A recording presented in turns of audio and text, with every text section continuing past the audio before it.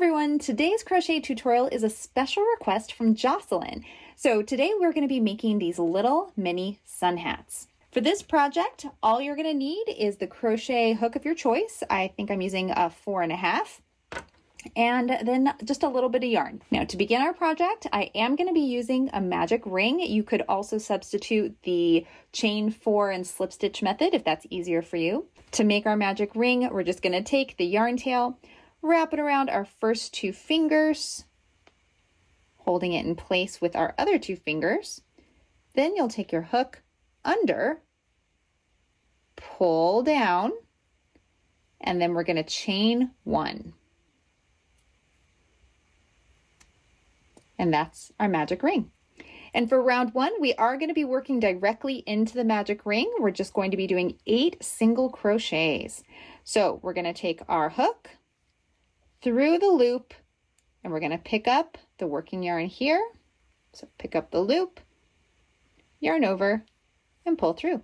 That's our first single crochet. Again, under, pick up that loop, over, and that's number 2. And we're going to continue all the way around until we have 8. 1, 2, 3, 4, 5, 6, 7, and 8. Once you have your 8 single crochets, now you're going to tighten up that loop just by pulling on the yarn tail. There we go. So we just tightened our ring. And then you're going to come to the first stitch that you made, the first single crochet, and we're going to slip stitch to close. So we're going to go right into that little stitch there. Go. We're going to take our yarn, and we're just going to pull it through that stitch and through the last stitch. And that's round 1. For round 2, once again, we're just going to be doing our lovely single crochets. So we will start by doing a chain 1, and then you'll end up with 8 single crochets. Again, we have 8 stitches here. So we'll just start by going into the first stitch, pulling through, and there's our first single crochet. Then into the next stitch. There's number 2, 3, and we'll do this all the way around. Once we have our 8 single crochets, now it is time to once again go to the top of that first single crochet and slip stitch to join. That's round 2. All right, for the next round, we are going to be working in just the back loops of our stitches. We're going to be working double crochets, 1 double crochet in each of the stitches all the way around. Again, keeping the math simple with just 8. Now the back loop only. So in your stitches, you'll see here is our little stitch. You'll find that this is a back loop and this is the front loop. And so we are going to be working in just this back loop only. And the reason for that is it's going to force our project to curl down, and that's what we want. We want it to curl because that's going to create this little cute piece right here. So to do our double crochet, we've chained 1. We're going to yarn over, go into the back loop. We're going to pick up a loop, yarn over, pull through the first 2, yarn over, and then pull through the second 2. And that's our first double crochet. Once again, we're going to yarn over, go into the back loop here, pick up our loop, pull through the first 2, yarn over, and pull through the second 2. That's our second double crochet. We're going to do 6 more of these, and I'll meet you back at the end. Now, when you get back here, what you want to do before we slip stitch this to close, you want to take the center and push it through. So we want to have this little seam at the top because that gives the little hat character. So just make sure you push that so that that's on the outside. And then just as we've done, we're going to finish the round with a slip stitch. And this is what we have so far. For the next round, we're going to do something fun. You may have seen front post stitches. We're going to be doing front post half double crochets in each of the stitches. Again, the math is simple. You're going to do 8.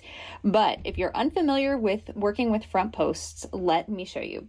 So we're going to start again by chaining 1.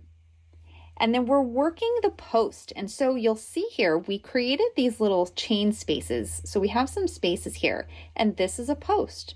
So if you're working in the back post, you would do this the opposite way, but we're working front post, and we're doing a half double crochet.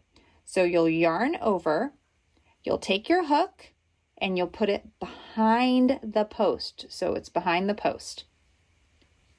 You'll yarn over, pick up that loop, pull it behind your post, and then we're doing half double crochet. So we're going to pull through all 3 of those loops.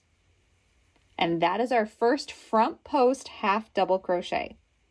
Let's do it again.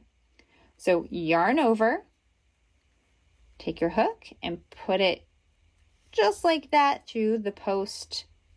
You're going to yarn over, pull through, and then pull through all 3 stitches to complete the half double crochet.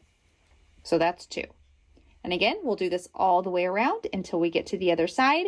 Remember, we should have 8. Just like before, once we have our 8 half double crochets in the front post, we're going to slip stitch to join. It looks like this. It kind of looks like a little bit of a crown. In fact, if you wanted to make a little miniature crown, you could probably leave it right here and you would have a cute little crown. But we need to create the brim. That is our next step. Now for the next round, we are going to do a little bit of an increase. So we are going to chain 1. We're going to do 2 single crochets in the first stitch.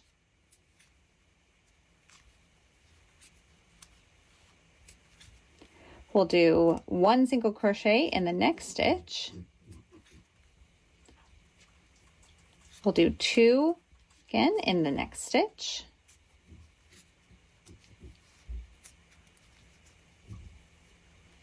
We'll do 1. And we'll repeat this pattern into the end. And then again, we will slip stitch. At this point, we have almost a little bucket hat style, and now we're going to finish off the brim. So you can make this a little bit longer if you want to do like a treble crochet, or if you want to do a double crochet. You could even just do a single crochet. That's typically what I do. So we're just going to chain 1. And then we will do a single crochet all the way around in each stitch. Then when we get back to the end, we are going to slip stitch to close. And this is what our little mini sun hat is going to look like. Again, you can change the length of your brim just by increasing the stitch to a half double crochet, treble crochet. By increasing that stitch, you can actually create longer brims that look like this. But that is, for you, Jocelyn, that is how to make a mini sun hat.